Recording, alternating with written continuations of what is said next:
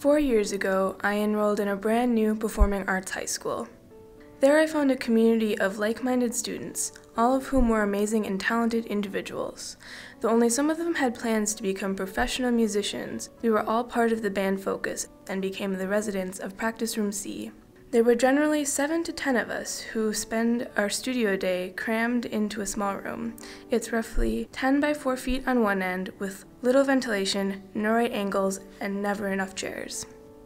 Through our 4 years of use, everyone has acquired a place, whether it be in a chair in the far left corner, on the floor below the mirror, at the piano, or on top of the filing cabinets.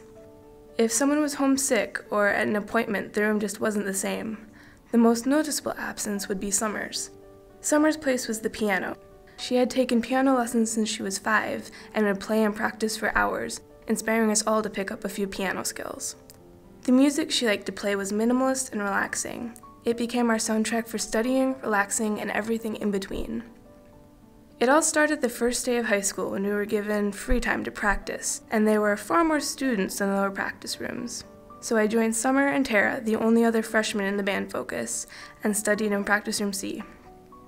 From then on, we claimed it as our own and religiously occupied it. Our little community grew quickly each semester and throughout each consecutive year. As the people in Practice Room C have grown and changed, so has the room itself. The piano has been switched out, the chairs have been added, and the chalkboard is moved. More noticeable, however, is our somewhat creative additions and modifications, such as a microwave, 2 coffee makers, and a hot water pot. With these additions, we were truly able to make Practice Room C our own space. Looking back, I know that it wasn't the room that made the last 4 years an amazing experience. It was the people who I have traveled the world with, learned with, and had so much fun with.